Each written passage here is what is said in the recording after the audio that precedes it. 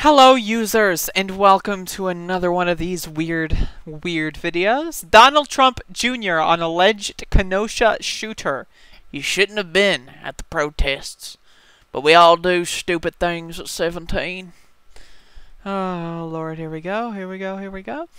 Donald Trump Jr. on Tuesday called for due process in the case of 17-year-old Kyle Rittenhouse, who has been accused of killing 2 protesters and wounding a 3rd in Kenosha, Wisconsin. "We're waiting for due process.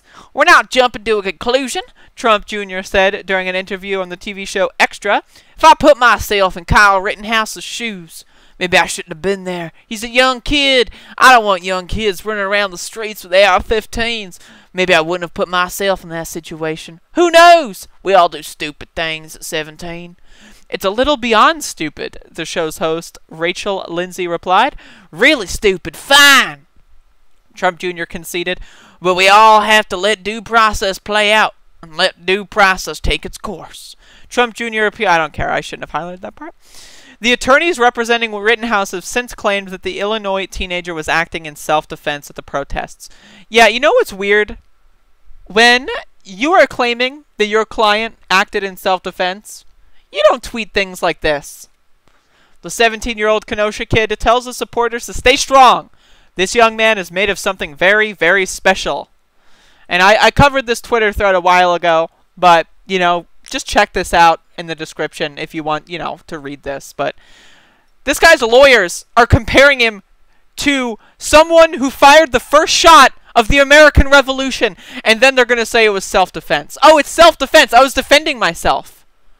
Coincidentally, I'm a war hero, but I was defending myself. What? That doesn't really make any sense. But here's the thing. When cops shoot people, do you see the Trump family call for due process?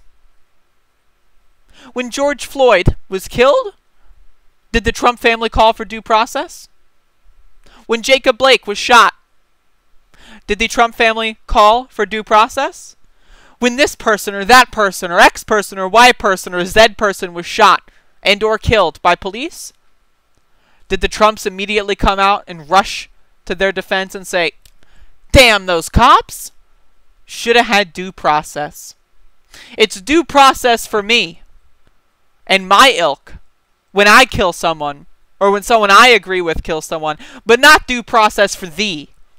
When an innocent child gets shot by cops, when an unarmed black man walking away from police gets shot by cops, that's fine. It's okay. Due process is not an issue there. Police acting as judge, jury, and executioner in a split second in the heat of a moment, that's fine. Everything's good there. Oh, but a teenager went to a protest and shot people? Self-defense or not, the hypocrisy here is blatant. Now again, I personally think Kyle Rittenhouse is a terrorist. I think there is no reason why you would organize with a private militia to defend a gas station in a state you don't live in, other than if you're up to no good. This violence, whether or not it was in self-defense, began as with political intent. Now, here's the thing. It's under my impression that one of the people that started the incident with Kyle Rittenhouse was not that great of a person. I don't care. Okay? I don't care. Because when you are running away after shooting people, you are an active shooter. And if you turn around when you're running away to shoot more people, that does not help in your claim for self-defense. I don't care if they're rioters and looters. Rioters and looters! What? That automatically gives you reason and helps your case? Well, your lawyer is out there saying that you fired the first shot of the Second American Revolution? It's bizarre. And the hypocrisy here runs deep. And I thought Trump Jr. saying this at this point in time, especially given the police executing Michael Ryanel, especially given all the police murders and attempted murders that have happened in the last 2-3 weeks, or at least since the Kenosha incident, I think this is bizarre. When is Donald Trump Jr. going to talk about the 13-year-old boy with autism who cops tried to murder by shooting him several times during a mental health call? Did Donald Trump Jr. tweet about that? Did he make a Facebook post about that? Maybe he did. And if he did, let me know. But until then, I don't care what this guy has to say. And I think it's ridiculous that anyone would say this kind of stuff at this kind of moment when police are killing people indiscriminately, shooting at children, unarmed children. Police are shooting at unarmed children in their own homes.